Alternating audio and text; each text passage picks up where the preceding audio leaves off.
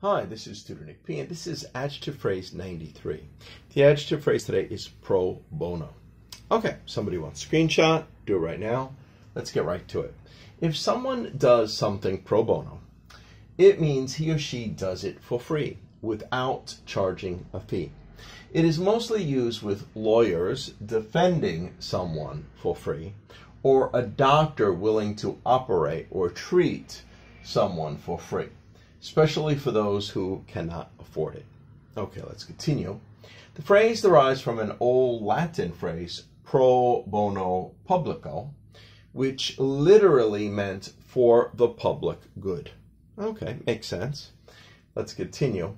They say this practice has existed since the 1400s, so this has been done before. It's not something that's very recent. All right, and we have 4 examples of the way we may hear it used. In the United States, the American Bar Association recommends the lawyers should contribute at least 50 hours of pro bono service per year. All right, I don't know if they do that, but that's what they recommend. Number 2, some lawyers will take a case pro bono if it could get them a lot of attention and win them fame. Yeah, especially if it's a high-profile case and they're trying to become a more famous lawyer. If they could win this case, it's like great advertising for them.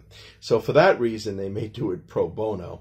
I don't know. It's not always because they care about the person that needs defending. Sometimes it's for this reason, too. Let's continue.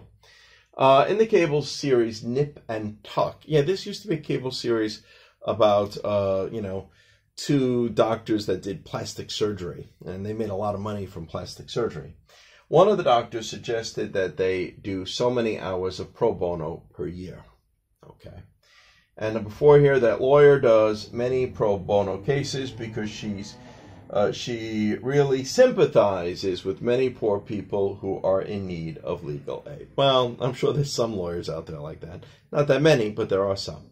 Okay, anyway, I hope you got it. I hope it was clear. I hope it was very informative. Thank you for your time. Bye-bye.